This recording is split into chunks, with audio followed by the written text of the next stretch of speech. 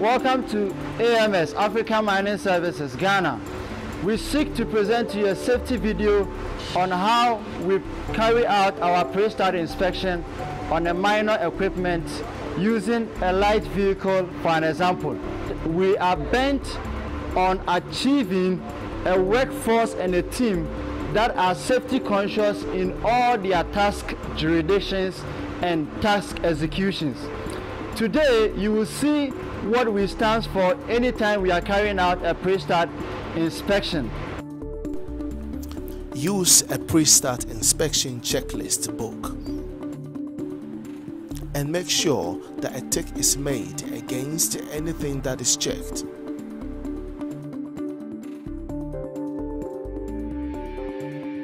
As you approach the vehicle, check the surrounding to make sure there is no one around and inside the vehicle. And make sure there is a wheel choke in place.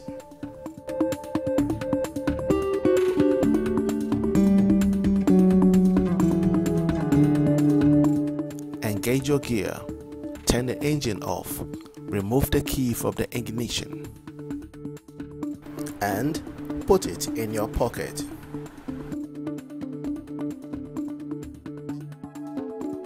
It is good to get into the habit of starting and finishing your walk around at the same place of the equipment or vehicle. Make a visual check on the mirrors. Check doors open and close properly. Check pressure and condition of tires, and the bolts are well secured.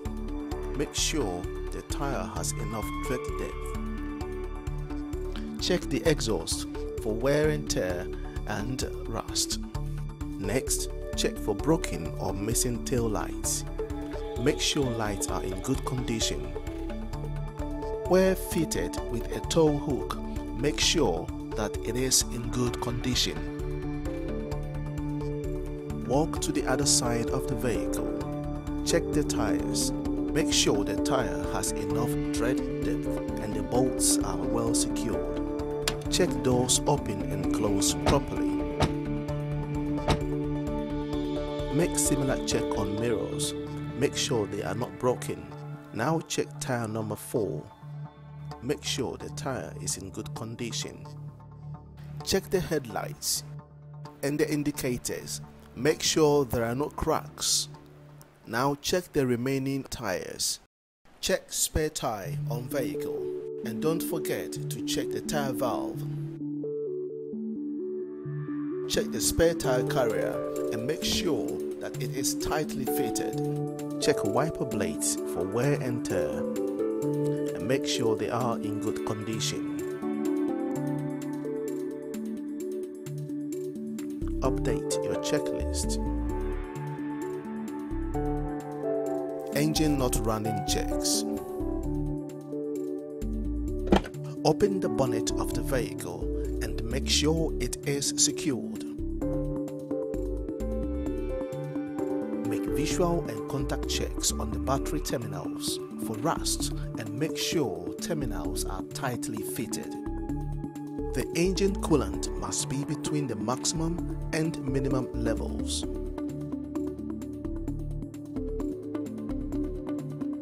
Pull dipstick and check oil levels. Oil level must be between the maximum and minimum levels. Now, check the brake fluid and the power steering reservoirs. Make sure that they all have the right quantity. The radiator, make sure it is well seated. Next, the air filter. Check it is well seated and not wobbly. The engine fan. Check and make sure fan is well connected and there are no damages on the blades. Check the fan guard and make sure it is well secured.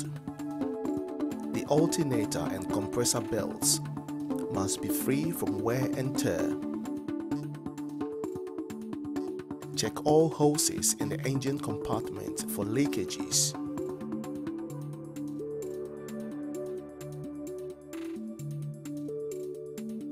Now check for any water and/or oil leaks in the engine or on the ground. Make visual checks on the horns and update your checklist.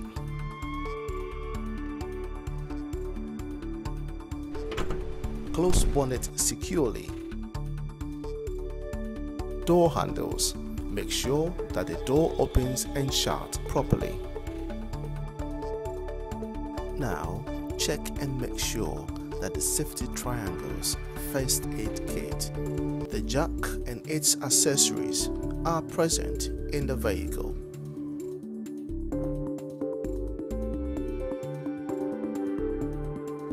Check the fire extinguisher. The mounting seat must be firm.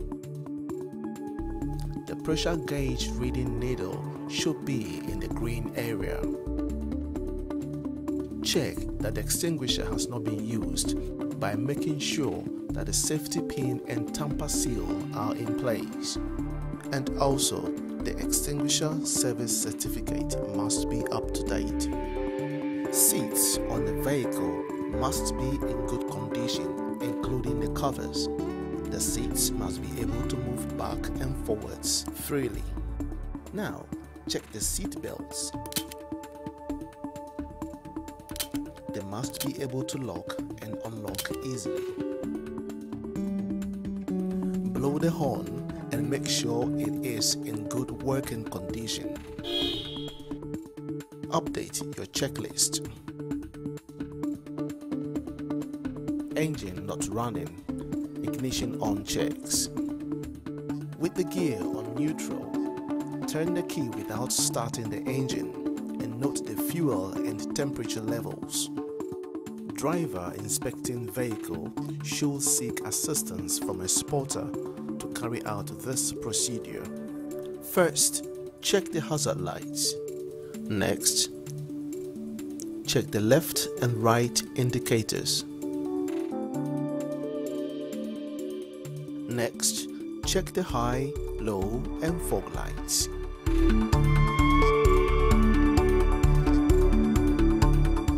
Move to the back and check the hazard lights.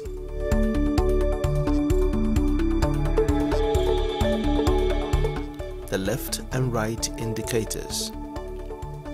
Flashing lights.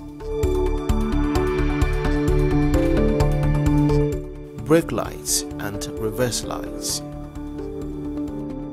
Check the two-way radio by switching it on and then select a frequency. Radio handle to check. Dispatch, dispatch, dispatch. LV213, radio checked.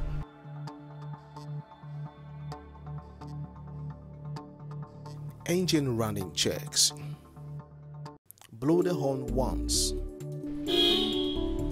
And with the gear in neutral, start the engine.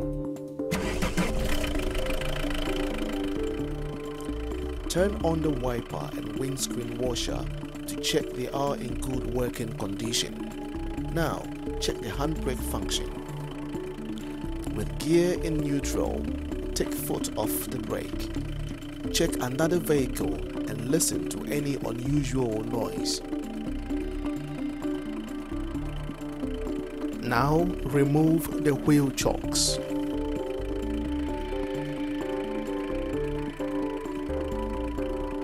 Blow the horn twice to alert the other workers around before moving the vehicle to test the brakes.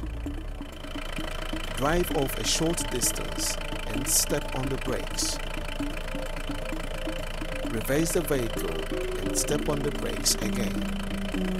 Check that the steering wheel is intact by turning steering wheel left and right a couple of times.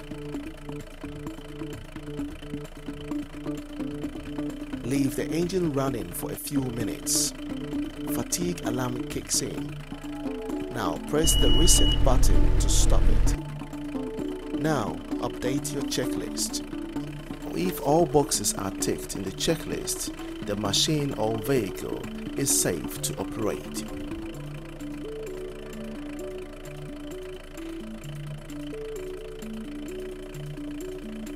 Many faults that are detected in a pre-start inspection can be fixed immediately. Call service crew